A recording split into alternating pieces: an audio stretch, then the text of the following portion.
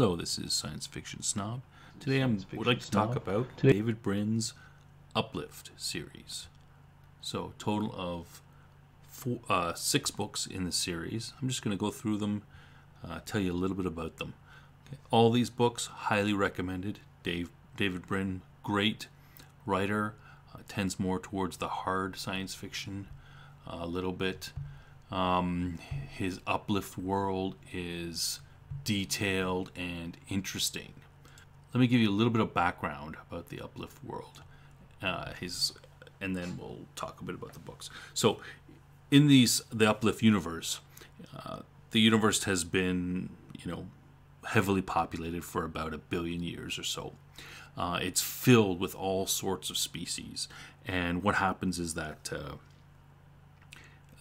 people, supposedly the progenitors, were the first to uplift a species, which means to bring it to intelligence, make it smart enough to be sentient. So in this universe, all the various species in the universe, they become intelligent by someone else being their patron and raising them up. So with the exception, of course, of humans. So in this universe, humans have just been discovered. I mean, it's a little bit in our present future, but they've just been discovered, and they are a, quote, wolfling species. They claim that they haven't, humans have, uplifted themselves. Now, this makes them sort of pariahs in the galaxy. Many people, think humans are arrogant because of this. They also don't believe that some don't believe that humans uplifted themselves because it's something that never happens. That they think that humans are an abandoned species that was uplifted, partially uplifted, and then left alone, which would be a very serious, crime to do in this society as well. So you can see that humans are not very, what's the word? They're not looked upon very kindly. They're, technologically backward, but yet they're somewhat arrogant. So with the discovery of humans, normally humans would have been maybe exterminated or taken under wing of some other species. And when you are when you're taken under the wing of a species, or they uplift you, they're basically responsible for you, and they basically can treat you like slaves. They can change your genetic material, experiment on you, whatever they want to do, within galactic law, because they're responsible for you. So the only reason humans, this also adds to humans, their arrogance. The only reason humans were not taken was that humans themselves had already uplifted 2 species at the time when they were discovered. They uplifted dolphins and chimpanzees. So they were already, put into the position of a senior type species, but yet they had just been discovered. They were way backward. What else? Key information about this universe. It's very ecologically, they're like ecological Nazis. They're very concerned about ecology because, the whole universe is the whole galaxies, or the 5 galaxies, are all completely, filled with species. So, you have to kind of, if you want to move somewhere else, you've got to, if you want to take over something or live somewhere, someone else is already living there, they've got to move. So the 5 galaxies are they're very staid, they're very bureaucratic, there's not a lot of innovation. Environmentalism, in keeping, your planet's pristine is very important. There's not much worse that you can do is to foul a planet up. What else? There's no research done in this galaxy. Everything that's worth knowing has already been discovered, supposedly, and the Great Library is where you go to. You purchase like a subscription to it, and you just go and you can just invent or build things from there, because basically everything has been invented, supposedly. Of course, humans reject that, and they kind of do their own thing. But we're still, millennia technologically backward compared to other species. So that's the kind of the basis for the universe. So the first book, Sundiver, happens about a couple decades after humans are discovered, and this has to do with this is the only book that happens on Earth. It has to do with beings in our some sort of beings that are living in our sun, and it's kind of a detective novel, and it refers to there's a bit of there's some traitorousness going on with a certain subspecies of a more senior species. So it sets the stage a little bit, gives you some information about this, but it's not directly related to the Uplift stuff. So once we move on, the next two books, Startide Rising and Uplift War, they kind of happen simultaneously.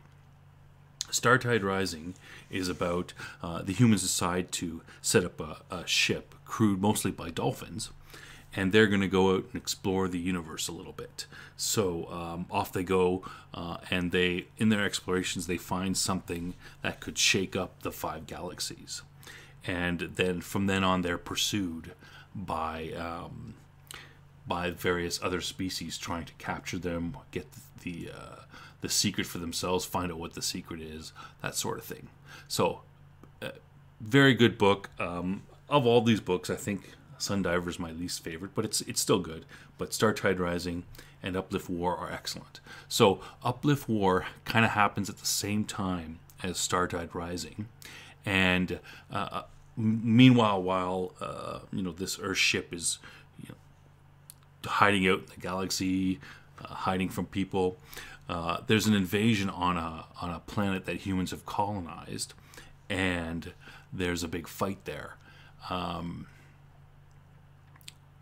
It's called the Uplift War. Humans are fighting. They're using their Uplift species. Chimpanzees are colonized the planet, if I'm correct, and they are fighting another alien species.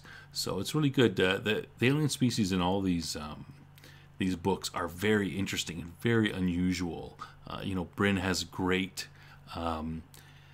He has a great imagination when it comes to thinking up these various species and what they're like. Okay, so the last 3 books are sort of related. While these last 3 books go on, the ship from Startide Rising is still trying to avoid the various races in the galaxy and hide their secret and bring their secret to light. So the first Brightness Reef doesn't have anything to do with. There's no mention of the dolphin ship in there, but all 3 books take place primarily. The second 2 books, let me just say that, will have some reference to the dolphin ship in them. They'll be talking about what's going on with them. The first book doesn't have any references to that, but all 3 books have to do with this planet called Jijo, and on that planet, a bunch of species are illegally living on this planet. So this planet, in fact, the whole galaxy which this planet is a part of, has been declared fallow, and everybody has been moved out of it, and there's no one living in it. And these guys are 6 races are secretly living together on that planet, and have been living there. Some of them are living there for, I think it's over 100 years and that sort of thing. So anyway, as the books go on, we find out some interesting things about the species, like some of them are different than what they were before. Some of them are hated by other of the species that live there, but they don't seem to be aware of that. They live generally in harmony.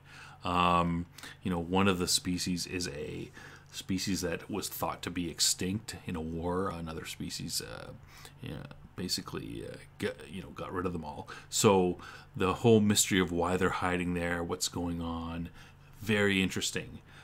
So all 3 books basically go in and they with the exception of the 2 books where I mentioned where there'll be some cutbacks to what's going on with the dolphin ship. They talk about the whole story and about how about getting trying to hide, not be discovered, because they know that if they're discovered on this, they want to live on. They're trying to live on this planet in peace. If they're discovered, they will be, they'll all be wiped out. They were living on this, in this fallow galaxy, on this planet. They're not allowed to be there. What else? It's kind of like a haven for criminals, right? All these species come, and these 6 species have all come there at different times to hide out over the last, I think, a few hundred years. They use minimal technology because they don't want to have any technological. They don't want to have any technological signature from space. So if someone happens to go by, they're hoping to, not be seen. They use camouflage nets. They've gotten rid of all their technology in order to, to hide. And one other thing is quite interesting. They've set up all their stuff so that it could easily be blown up. This is a good insight into how the society, the whole universe, sort of thinks. So they're hoping that if they ever are discovered, they've got all these ways to return the planet to its natural state. So, in one situation, I think they've dammed up a river in order to, build up power for water wheels and that kind of stuff. And they've got explosives set up to blow up the dam to return it to its pristine state. So they're like, if the galaxy, the galactic police, all the various species of the galaxy ever find them, they'll blow this up and they'll say, hey, maybe we were bad, but look, we've got it set up so we can return it to its natural state, kind of have a little mercy on us. So, so that pretty much sums up the Uplift series. When you're playing video games like Stellaris, or you hear reference to uplifting a species anywhere, that's from David Brin. He's the one, to my knowledge, that coined that phrase.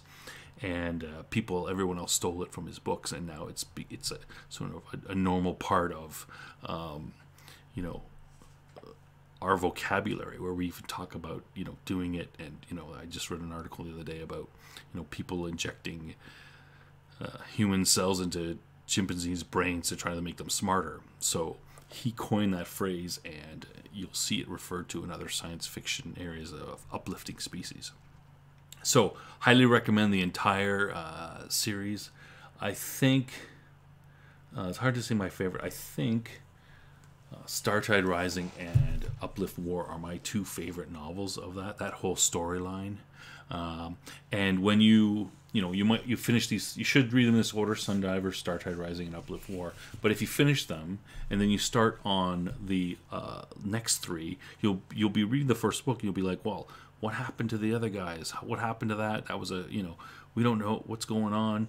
But then it'll finally, as you go through, you'll finally get inserted information in, and it's a good story. So I highly recommend it. So I hope you've enjoyed this little recommendation and summary of these books. I hope this gets you to wanting to read them, and if you do, you will not be disappointed. So don't forget to like, subscribe, and all that good stuff, and we'll see you on the next one.